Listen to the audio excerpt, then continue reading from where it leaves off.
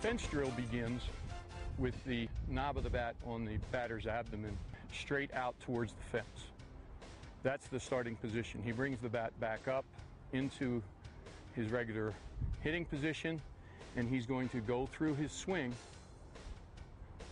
using the fence as a barrier out front.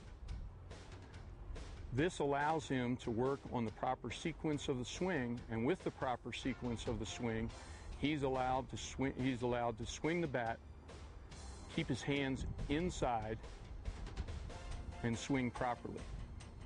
If his swing was to get out of sequence, in other words, if his upper body would go first before his hips would rotate, then he would make contact with the fence.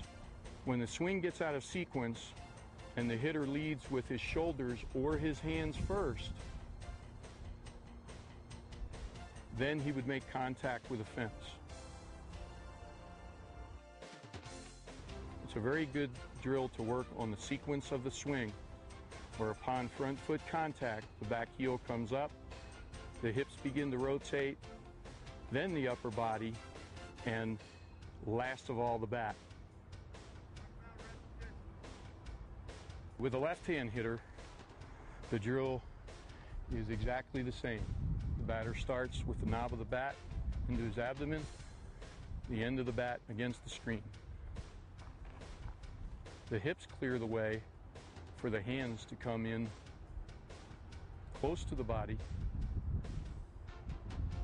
thus giving us a short, quick swing. A progressive variation of this drill would be to combine the fence drill with the front toss drill. It's recommended that a hitter would do 25 repetitions in one practice session.